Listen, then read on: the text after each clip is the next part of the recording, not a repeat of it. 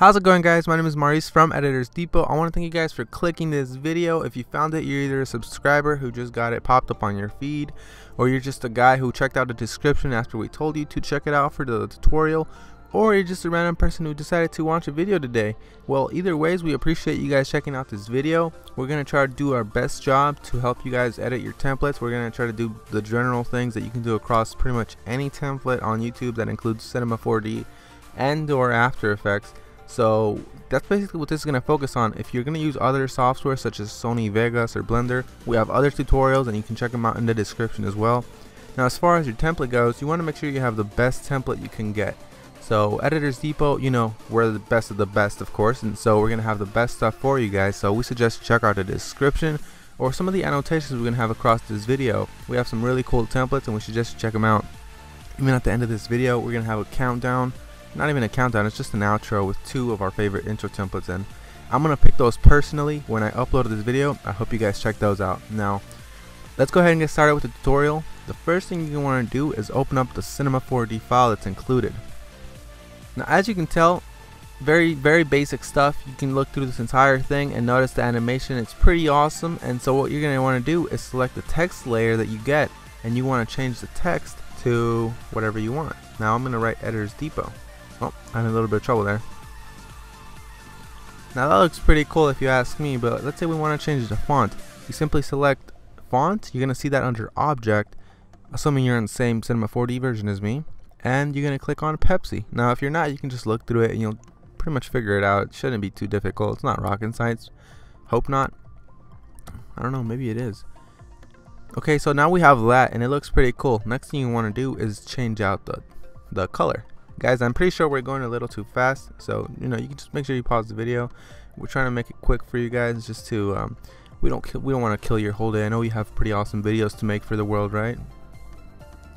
So you want to change the color by simply selecting it here, double clicking, or double clicking over here, and that's pretty much going to bring up a box, and you're going to want to change out the colors there, and you want to do it not just on one of these options here, but all of them, because maybe you change it on one and it won't show because it's still the same on the others.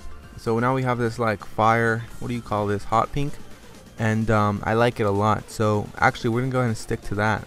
Next thing you want to do is just render it. So you want to make sure your render settings are set like mine. You want to have either 1280 by 720 or 1920 times 1080. You know the deal.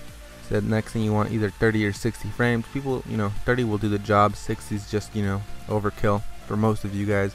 And then I always render as QuickTime movies.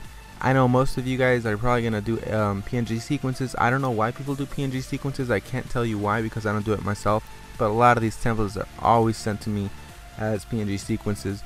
So I mean, maybe you can check out why, or I don't know. But basically, we're gonna render as QuickTime movies. Once you render it, I'm not going to render it because I already have it rendered. I was prepared.